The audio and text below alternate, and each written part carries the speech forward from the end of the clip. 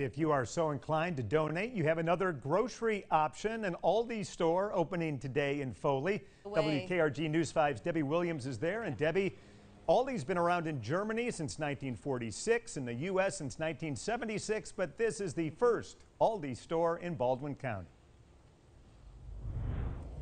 Yeah, Pete, and we hear it a lot today. What's the big deal? Aldi, a grocery store, has opened, but when it comes to grocery stores, this one, well, it breaks the mold. As soon as you walk in the door, there's a difference.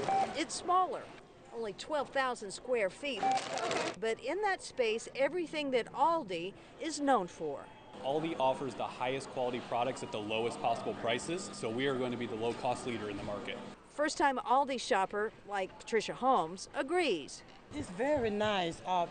The product and everything is prices is right, and just enjoying it. Packed on every aisle, all the staples, and then some. We've got a great alcohol selection. We have a really exciting non-food section. We call it our Aldi Finds. So that's an area of the store that we bring in new products every single week that a customer can come enjoy. I've missed Aldi for almost 4 years now, and I'm glad to be back.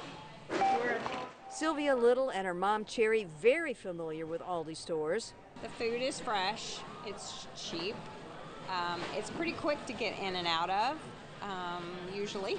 Not so much on opening day, where the parking lot was a challenge for most. Pretty routine for a grand opening, we're told, that will get better in the coming days. We've been very happy with the turnout so far today. We're really excited for the Foley community to be able to experience an Aldi store. And they will do it all again later this summer when 2 more Aldis open on the Eastern Shore. Live on the Baldwin County beat in Foley, Debbie Williams, WKRG News 5.